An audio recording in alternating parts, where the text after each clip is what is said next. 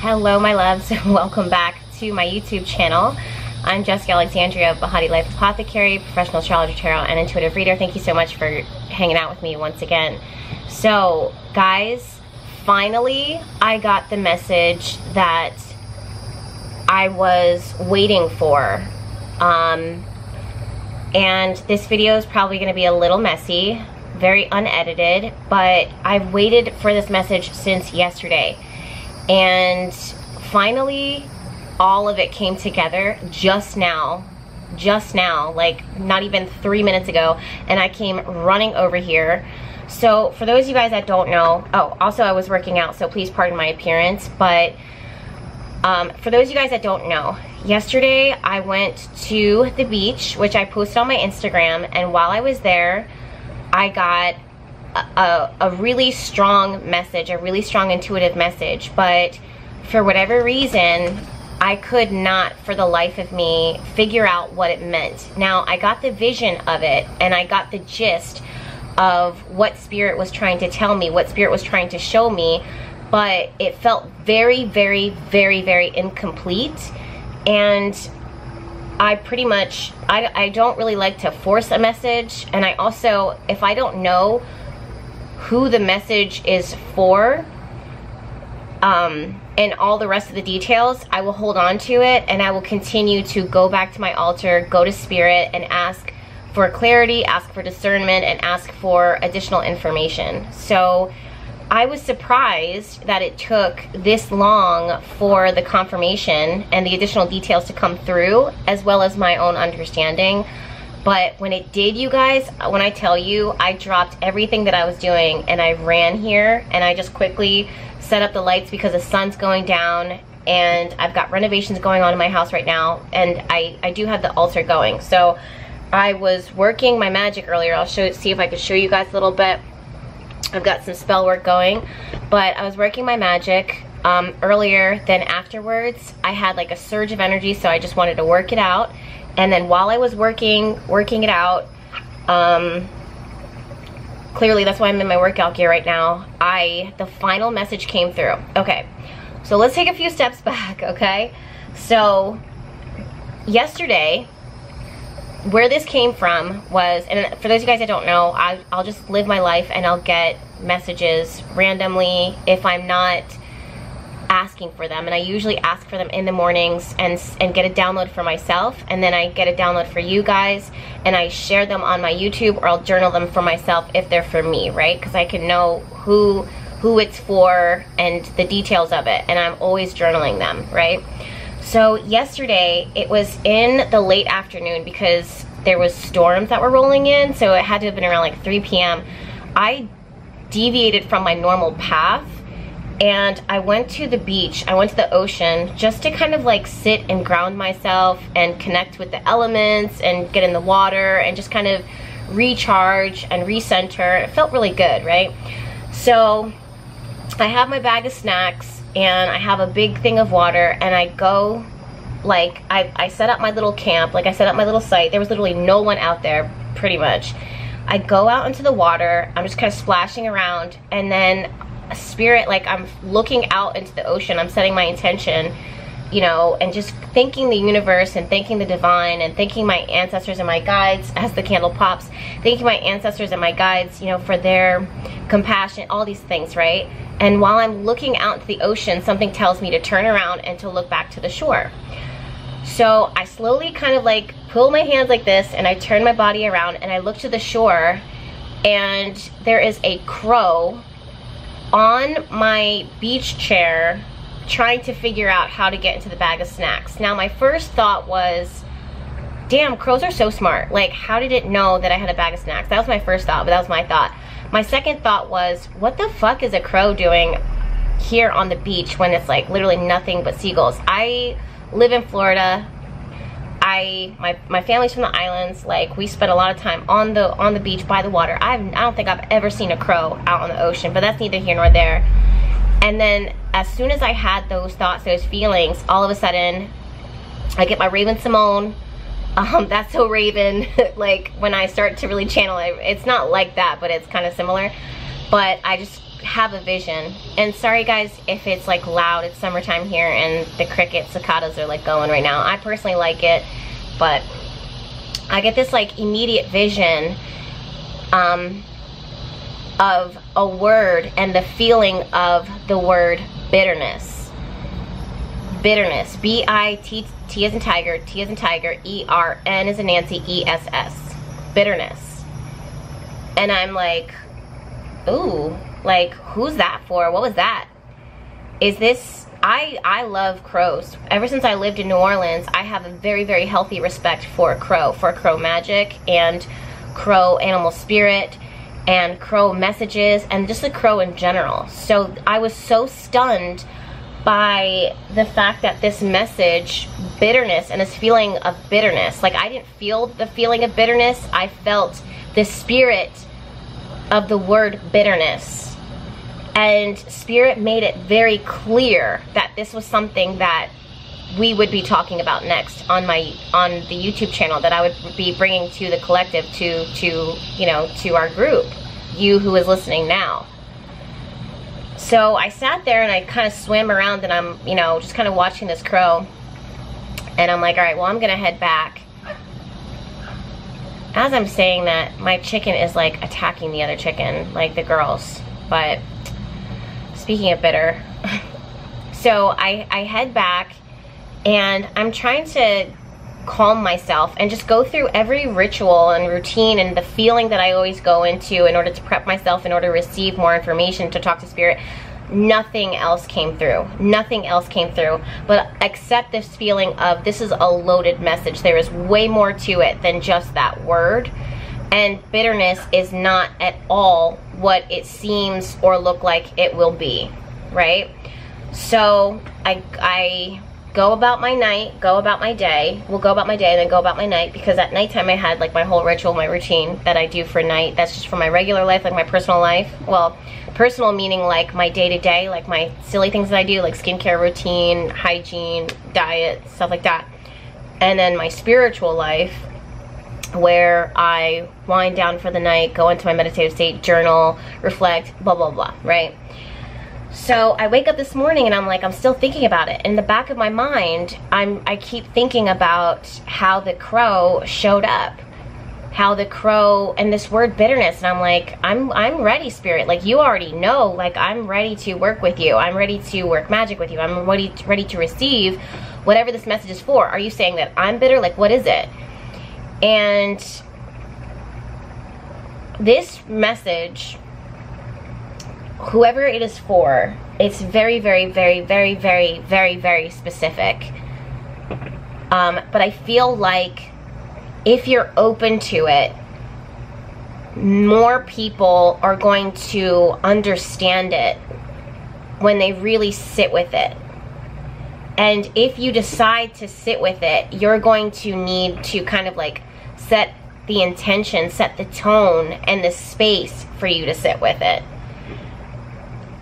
So, long story short, I'm going about my day today, and I am working my magic. I got my candle going for my friend because she needed me to set some magic for her. This is the Nectar of Life candle that's burning, by the way. We have some petitions and some energy work going on here. By the way, everything is from my garden. Can I just show you this real quick? Neither here nor there. Okay, we'll talk about that another day. Or do you guys kind of want to see it? Let me just show you. So these are from my hibiscus tree, which is so dope. Then we have crepe myrtle here, which has started to melt because this candles have been going since earlier today. We have lilies, and we also have lavender, crepe myrtle flowers, and gardenias. Everything is from my garden. Anyways, so shout out to my baby. If you want to put some good energy into the candle, feel free to go ahead and do that, or just good vibes, right? Okay. So let me grab my notes. Okay. So I feel this surge of energy while I'm working at my altar. This has nothing to do with the crow. This has nothing to do with the message. I pretty much had not given up on receiving the rest of the message today, but I just was like, clearly Spirit, it was in the back of my mind, but I'm like, I can't force Spirit to tell me, and this is just one of those things that it'll take time for it to come through. So the first thing that I felt, again, and I wrote this at the top, is the spirit of bitterness. And basically what Spirit wanted to talk about with this is that it almost feels like forbidden fruit. So what does that mean? That means that something is forbidden, right? An energy or something that is living that is forbidden. Like, it is something that is forbidden. And when you bite into it, when you consume it, when you connect with it, when you be a part of it, when you harmonize, when you align with it, when you allow it in, it becomes a part of you and it starts to come alive. So even though you may not think of the word bitterness as something that is living, some Spirit is saying that this is a spirit of bitterness that is living, feasting, breeding, B-R-E-E-D, as in a dong. I almost said dong, but literally B is like, what? Dog. We'll say dog. Dong. I'm so stupid. Okay. B is in boy, R, E is in egg, which we have here too, by the way, from my garden. Well, from my chickens. E is an egg, E is an egg, D is in dog, I-N-G, breeding. So there's a spirit of bitterness that has been breeding, right? And it has started to live within someone. And all you needed, and a lot of us are going to look at that and we're gonna be like, no, not me. Like, I'm not bitter. And this is where it's just like, I hear you. I hear you, but Spirit, when Spirit speaks, we have to listen, or you don't have to listen if you don't want to. But it's like a tiny seed, right? A tiny seed of bitterness that was placed at any point within the life, at any point within the journey, and it starts to, just like any seed, sometimes it starts to grow, sometimes it starts to fester, sometimes it starts to manifest, or sometimes we feed it, right? So, the spirit of bitterness, it's how you look at things, it's how you see things, it's how you feel things, it's how you react to things. So this is when, and how do we feed the spirit of bitterness? It could be something that has built up resentment within us. And please don't click out yet, you guys, because a lot of you guys are going to immediately be like, no, that's not me, but let me tell you. So basically what Spirit showed me while I was working out just now, and all of a sudden I just literally had the revision, and instead of me seeing it with my physical eyes, I now saw it with my third eye. Okay, the crow, the same crow that I saw last night, I'm sorry, or yesterday, trying to get into that bag of chips, and she was harmless. I'm gonna say it was she was harmless, just looking for a snack. I get it, right? It wasn't the act of the crow going into the bag of chips, going into the pretzels. It was what the crow at that moment energetically represented. Just like how when we're shuffling tarot and we can see like the wheel, that wheel could represent a tire. It could represent a literal wheel that we can use in order to move our car from one point to the other. Or it symbolically can represent whatever it takes the life of. So in that moment, Spirit showed me the spirit of bitterness. And in that moment, second moment, while I was working out and saw the vision through my third eyes, I saw the spirit of bitterness and I received the rest of the download. What the rest of the download is ancestors, ancestry, and past life connections that you have experienced, whether you know or not. When it comes to ancestry, your ancestors have lived their own life, they've lived their own legacy, they've lived their own truth, and they've had highs and lows, ups and downs, growth moments, lesson moments, all of those things. And there are certain things that they have grown like, that they detest. They have certain things that they do not like, that they do not love. And those things, even though you have not experienced them, their memories, their core values, their dynamics, their personality are things that are passed through your blood are in your DNA. And you wouldn't actively know this, but it's the memory of it, the seed that was once planted, the bitterness that your ancestor felt, for good or for bad. And there's no judgment or any harshness towards, it's human for it's natural for a human being to have some level of bitterness or resentment or at some point within their life. So this moment of bitterness that was going through your ancestors' blood is now something that is being passed, or was captured in your own DNA. Now that you are living this life, now that you have matured up until this point, your ancestors have shown you, each one of them have shown you different ways of living your life and changing the course of your legacy. However, at the same time that you have been successful, there have been certain pitfalls that you have been taught from them or from your own experience to avoid. When you see those certain pitfalls, because they remind you of poison, they remind you of things that have hurt you, they have remind you of things that have hindered you, that have enslaved you, that have captured you, that have trapped you, you will have a certain sense of immediate resentment and want to detach yourself from that, especially now in today's day and age. The same thing applies to not just your ancestors, but also to your past lives, the lives that you have already lived before you live this one now. There are same experiences, same moments, same growth moments, same moments of lessons, same ups, same downs, same pitfalls, same moments of growth that have been provided tribulation, but have taught you to have a certain seed of bitterness or the spirit of resentment or the spirit of bitterness within you in order to protect and to preserve what you've worked so hard to keep safe, to keep sacred, or to not repeat again. Something about this generation right now, the spirit of bitterness is living. And I am really, really cautious, and I'm really, really careful in saying that, because I believe that words are powerful. And I believe that intention and will is very, very powerful. And we have to be very, very clear, and we have to be very careful with what we are saying, because we can speak it into existence. We can make it come to life. And energy is very living, and spirit is saying that the highest divine said and spoke that bitterness, the spirit of bitterness, is alive, living. If it's not if it's not within you, or if you're not fully aware, it's in the environment. What does this mean? This means that the seed was planted, and for whatever reason, when you see certain things, it will create. I just heard the word attachment. Like you have, and by attachment, I don't believe that it means that you are attached to anything or anyone. It's the attachment to the thought. It's the attachment to the energy. It's the attachment to spirit, right? So let's say you have an attachment to what the idea of love or affection looks like. That's your attachment to it, because that's your belief. That is what you have grown accustomed to. That is what you have taken as your own. That is what is living and breathing within you. Even though you may not see it inhaling and exhaling, because you are holding on to it, because it's in your body, because it becomes a part of your core belief, it is now living and breathing, right? So there's an attachment. Now it's alive.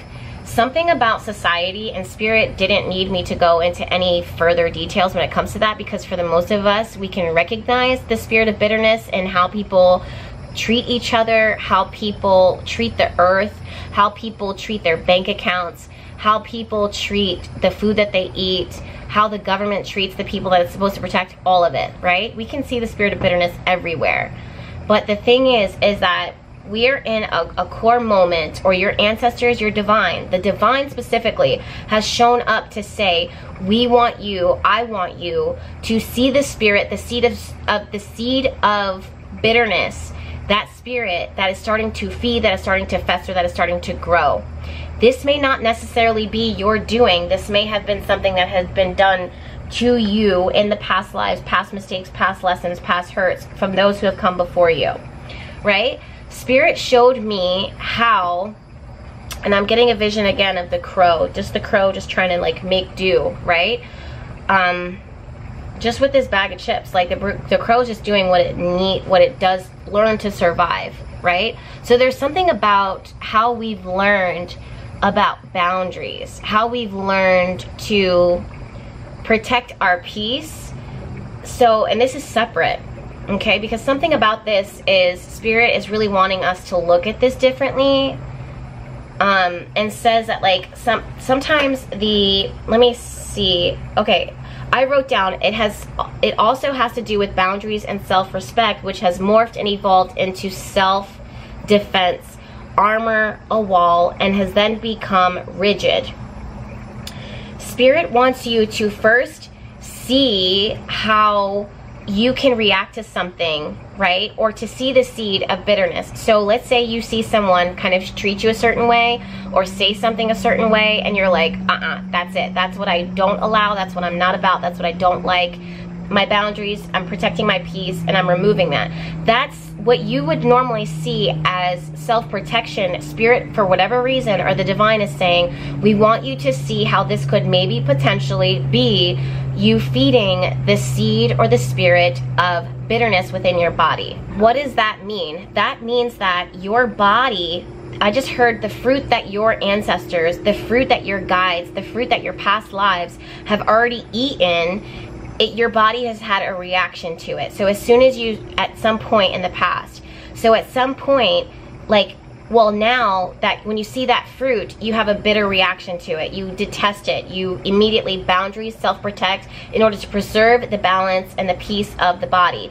Now, I'm not saying that you go out and eat poisonous fruit that your ancestors have already learned that this is not you know, good for you, or food that you have had an allergic reaction to, or that you open yourself up to anything that would cause any undue hurt, damage, pain, suffering. Spirit wants you, the divine, it's like specifically the divine, the highest spirit, right? Wants you to see how you might be able to be, how you might be looking at things and projecting from that seed of bitterness because of what has been learned. And when you start to see that, you accidentally, sorry guys, I've been working on oils too, so there's bottles here. When you start to do that, the things that you have already learned, the experiences that you have, your past life or your ancestors have gone through, you will naturally have a reaction to it. And you'll want to self-protect, self-armor, wall up. But something about that, Spirit is saying, before you react to it, we want you to see that you are feeding into the spirit of bitterness. Okay? And that is what they don't want.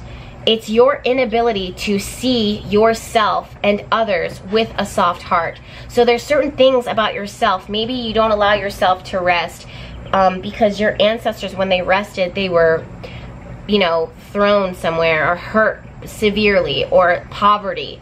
Maybe your ancestors, they lived through severe poverty, so all you know is how to work, or all you know is how to stretch a can of beans. You know what I mean? Like, I don't know, whatever it is, to the point where you don't allow yourself to enjoy a nice meal, to relax, to surrender, because there's a feeling, the spirit of bitterness is living within you and comes to life and is fed every single time you have guilt or shame or remorse, and when you go and have a fine dinner with your friends or family or your partner, right? So you may be very aware of it, or you may be unaware of it. So there might be certain things that maybe with like love relationships or how you view yourself, that when you look at it, you may not be able to see that you're having a bitter reaction to it, or the spirit of bitterness has a reaction to it. And it might have started small and completely inconspicuous. Is that the right word? Where you are completely oblivious to it. And the more that it starts to grow, and the more that you start to feed it because you're unaware, the more it has started to grow, to morph and evolve into your new normal. And now, instead of you moving from this high vibration and feeling and being disillusioned by this idea that you're doing things from a high vibe or from a space of love, it's actually not. It's coming from the space, the seed of bitterness that is alive and living within you. I know, it's crazy, I know. I don't even know now what. Okay, Spirit just told me an example. I was going to say, I don't know where this message might apply in my life, but Spirit just showed me. Okay, thank you for shading me in front of all my friends. No, I'm just kidding. But, no, I really do appreciate it. But, okay, moving on though. So, okay, to look at what you don't want to see, the people or your family, yeah. So there is this message too about this being what you look at within yourself, but also the bitterness that you may feel towards your family, towards the expectations, to the people that you love the most, especially the people that you love the most, and how they react and how they move, and how you might have a certain level of bitterness because of how they show up. You know what I mean? And your ancestors have started to whisper while you're working at your altar. So this is for high vibrational people who have been actively working their magic, working to break generational curses, working to free themselves of certain blockages and all those things, or meditating or doing yoga or eating healthy, or just going more interested in a high vibrational, high spiritual reality. It's like your ancestors went from a whisper to, they started drumming, right? And basically this is where the crow came out. The crow came out of the drum. Like, it came out of the drum circle. It came out of the summoning, right? And was on the beach. And I swear to God, you guys, I was not on drugs. This is just how messages come through. But this is why it took so long for me to unpack this, because it was me just seeing that crow and receiving that download. It took me all day and into the night, clearly, in order for me to understand exactly. So it was from the whisper of your ancestors saying, this is our truth, this is my bitterness, this is my pain, this is my suffering. They keep whispering it, whispering it, whispering it, and getting louder and louder until they're singing it and they're drumming it. And you can hear it, you're starting to hear it. And the more that you start to hear their calls, it's not like screaming, it's like loud singing and drumming. The more that you hear their calls and they're calling out the truth of their feelings of resentment and bitterness and hatred and suffering, the more you're like, no, I'm preserving my peace, I have my boundary, I'm resisting this. And you don't even realize it, because there's this disillusionment around you, this facade, this mask of you telling yourself, I'm preserving my peace, I'm protecting my boundaries, I'm not allowing them in, right? But Spirit is saying, they want you, the divine wants you to literally look at what you don't want to see. This is the people or your family or your lovers or your relationships. It has a lot to do with like your core beliefs, your core value. This has to do with the things that have been burnt down, the walls that have been built up. This has to do with you looking at the very thing that you continue to struggle with, that you continue to fail at, the thing that you have lost your faith on, the thing that you were like, this is a repeated pattern of divorce in my family, or miscarriages within the women in my family or the men in my family. These are the very thing that has plagued you, the very thing that you struggle with, the very thing that is hopeless is the same thing that Spirit is like, the divine, you guys. There's one thing for Spirit, the next thing for divine. The divine is like, I'm going to crush the spirit of bitterness and allow and open your eyes to see past, to see beyond.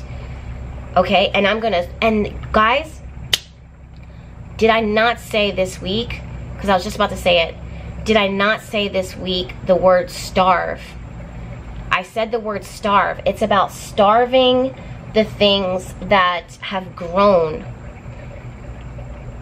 And one of those things is literally the seed of bitterness. It's living. Spirit said very clearly, it's alive and well. It's rampant. And the problem is, globally, that people are afraid to look at it. They're really afraid to look at it. For really like core root chakra, generational, terrified to look at it. I get it. Okay. So, the next thing that I said, or that I wrote down, was the crow represents the bitterness, the frustration. And then when she was seen, she then morphed into wisdom and magic and I don't know what this word is. Oh. She then morphed into wisdom, magic, and, believe it or not, fertility.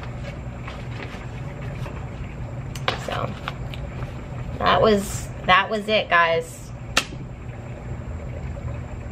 Literally blown away.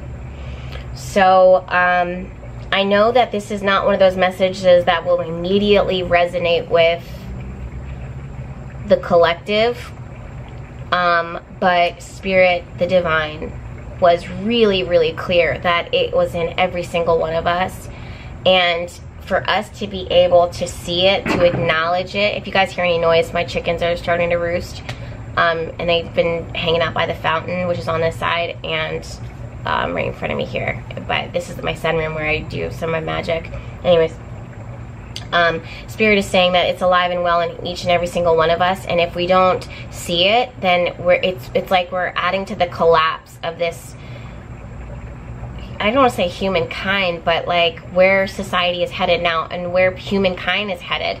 And I have great faith in humanity. I have great faith in the earth. I have great faith in my spiritual practice, because the divine has breathed into my spirit to have faith, not with optimism, but because this is literally what can happen and what is happening.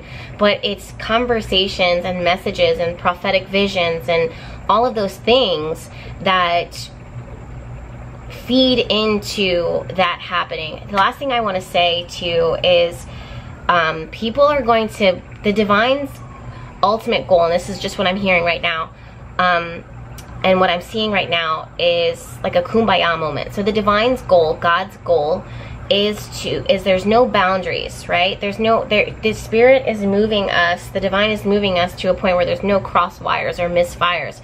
What does that mean? That means that Spirit, the divine, wants us to see how we are all connected. So if you're watching this video right now and you are anti whatever whatever belief system, or if you're looking at how I practice and how I honor the divine and how I work my magic and what I believe, I respect that, but I also, Spirit is saying now to respect me and to respect the message, because don't look at what it looks like on the outside, okay? Look at the core value, the core truth of this message, because every single one of us has different paths and different ways of going back to Spirit, to going back to the divine and connecting and lifting the vibration of the earth, and to each their own. Right? So, and maybe that's something that someone here needs to hear and someone here needs to receive, is the fact that maybe their own belief system, their way of thinking, it's my way, this is right. There was this message of, I'm right and you're wrong. This has a lot to do too with like fights, miscommunication, or not being able to see eye to eye, because you're moving from your ego, because you're moving from your defense, because you were taught that if a person speaks up and says that they disagree with you, that they don't respect you, and now you're inflamed, and now the connection is over. These are things that are going to be challenged, that Spirit wants to challenge within you right now. If not, you're going to continue to feed and fuel the living seed of bitterness that is living within every single one of you like a fucking parasite. And the divine does not want that. The divine says, starve it, start over, and feed into yourself an open mind, an open heart, and a higher vibration that says, I'm going to consider where you might have come from and throw my ego aside. I know what my ancestors have lived through. I know what my family has taught me. I know what I have learned in my own experience, but that is my own experience, and I do not want my experiences to make me shun out a blessing, the next blessing, or the next gift, or how I can give, or what I should open my heart to accept, to receive, to be open to at this point in my life and in my journey. And I'm telling you, with gratitude, love, abundance, peace, all of that will prevail. All right, my loves, I'm sending you guys all of my love. Thank you to Spirit for giving me the words and additional messages as I was channeling, because I'm really feeling it. I'm going to finish my workout because I feel like I took an espresso shot, like literally my hands are shaking, and I have not had coffee today besides early this morning. So this is just how Spirit moves through me, so I need to burn this off, and I'm going to do some Reiki energy on my chickens just because they like it. But until then, you guys, I do want to invite you to subscribe to my YouTube channel, because there's plenty more videos where this came from. And of course, I'll see you in my next one. Bye.